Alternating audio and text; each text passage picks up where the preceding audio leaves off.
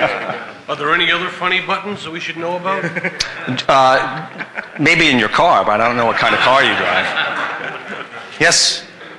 How do you feel about having your laptop and monitor down near your projector so that as you're out in front there, you can see that? Do you have a problem with that? No. I don't have a problem with that at all. In fact, it's most advantageous if your laptop can be between you and your listeners, although I would not choose to put it on a lectern.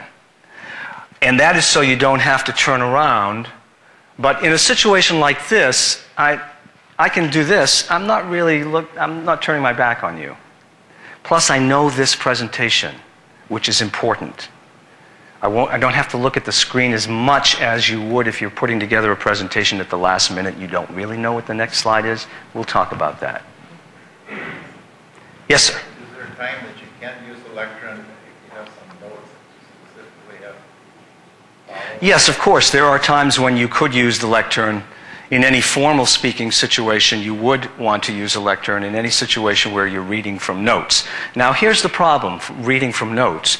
Do you know that a different part of your brain is involved when you read and when you speak? So if you read your notes to listeners, it won't be a very interesting dynamic for them. Having someone read to us is not too interesting after the age of 2 or so. You know, I had a friend, a director friend, whose son would say to him, you know, he's a director in the theater, so his son would say to him as he read bedtime stories, "Dad, just read it." Because he would be performing all the roles, you know, and the kid was like, you know, most parents maybe don't have that kind of dramatic, but he was like, "Dad, just read it. I don't need all that."